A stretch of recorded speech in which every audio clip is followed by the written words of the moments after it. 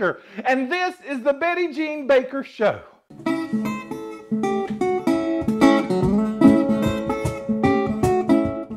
On today's show, we're going to make one of my dang favorite things to drink. It's a Bloody Mary. I'm going to show you how to decorate it with all kinds of fun decorations, almost like it's a damn charcuterie on a glass. I used to think a charcuterie was a female problem, something to do with the cooterie. You know what I'm talking about?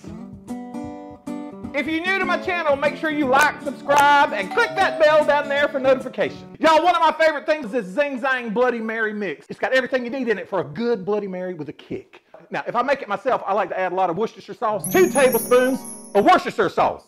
Worcestershire sauce. Worcestershire sauce. Worcestershire sauce. And horseradish, and I might add a little extra in my drink just to make it nice and spicy, because you know Mama likes it spicy. This is real easy, y'all. You can put, this is real easy, y'all. You can put some ice in your glass. And you're going to fill up your glass about 2/3 of the way up with your Bloody Mary mix. Y'all ever had this? Tito's? It's so good. God almighty, it don't taste like nothing. You got to be real careful because you get drunk as shit drinking this, because you ain't going to feel it, you ain't going to taste it, and then it's going to hit you, and you're going to get a DUI. That's what's going to happen. Funny thing, you know, my mama said you can tell when somebody's got a DUI because they ride in a moped, because she said a grown man don't ride a moped unless he's got a DUI.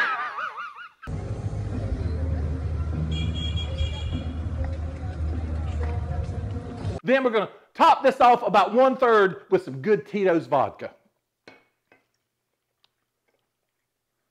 Woo! What'd you say? It is. I like it. It's pale. Y'all, if you're a lightweight, you might want a little less vodka than that, but I'm gonna take a strong one because it's gonna knock me right out. I'm gonna be asleep on the couch watching Law and Order reruns in about 20 minutes.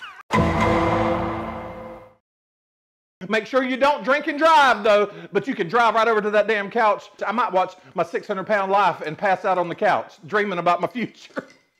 The next thing is we're going to make some fun skewers. No.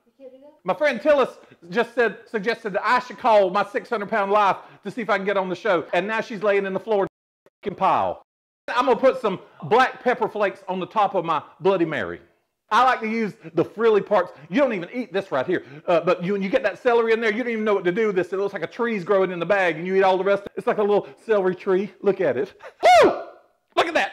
It already looks like a party in a glass. I'm going to show you how to skewer up some bacon. Y'all ever had a Bloody Mary with bacon in it? There's different kinds of bacon. That salty bacon is going to be so good in there with that Bloody Mary. But sometimes you can get sugar maple-coated bacon or brown sugar-coated bacon stuck in there. It's almighty. It's like having candy, breakfast, and a drink at the damn same time. It's good. Y'all, look at this right here. All these pretty skewers. It's like a gay pride parade in a cup. There we go. And we're gonna put all that on my glass. So I'm going to show you how to skewer up some bacon. And we're just going to weave it like we were at a vacation Bible school. We're going to go in and out like we're knit 1, purl 2 with the bacon. We're going to slide it in and out and in and out. Did y'all go to vacation Bible school? Did y'all go to vacation Bible school? You know, I learned a lot about the Bible, but I also learned about macaroni art. I think vacation Bible school might be the last place in the world where they have taken macaroni to a high level of art. There's a church in the valley by the wildwood, no lovelier place. We're going to weave it up in that. Look at that. Look at that. Da-da-dun-dun-dun.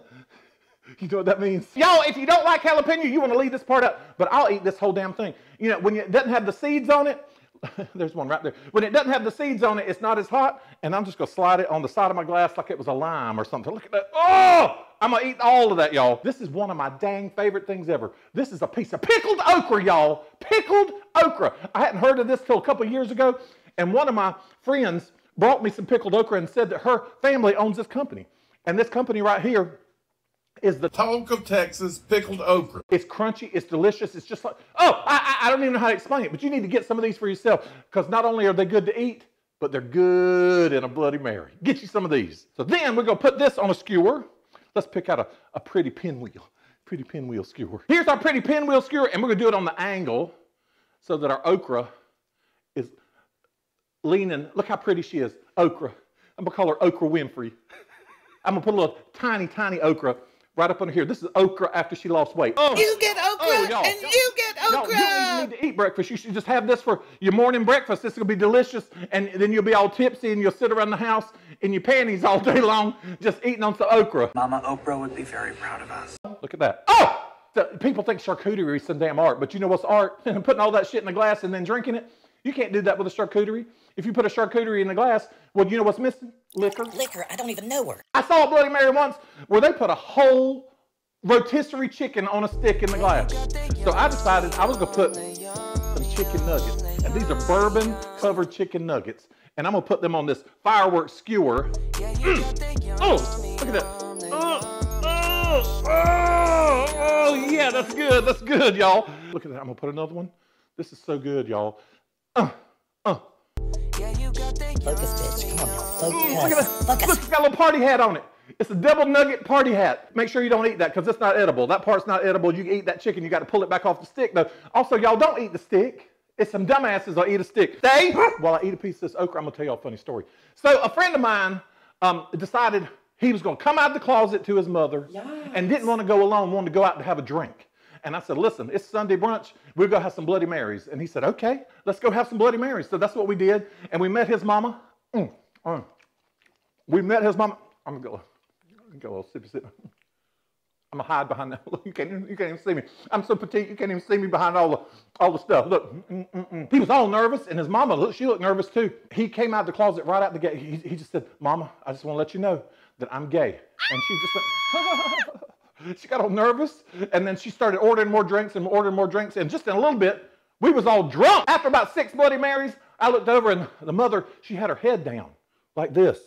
And she said, oh, I've got the worst headache. I wonder if it's from drinking so cold. It's so cold. I wonder if it's from drinking something so cold.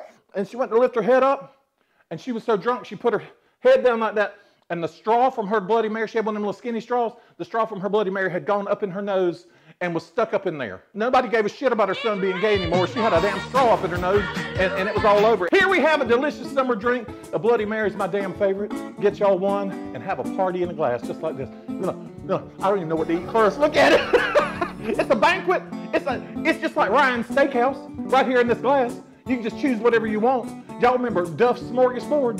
Duff's Smorgasbord, you know, they used to have that where it went around on a rotating carousel, and you got that food. This is just what, if we spin the glass around like this, we don't even know what we got to eat yet. We could, just like Duff's, we could wait until it comes right back around to eat it. Please. This is going to be delicious, so get you some Bloody Mary today.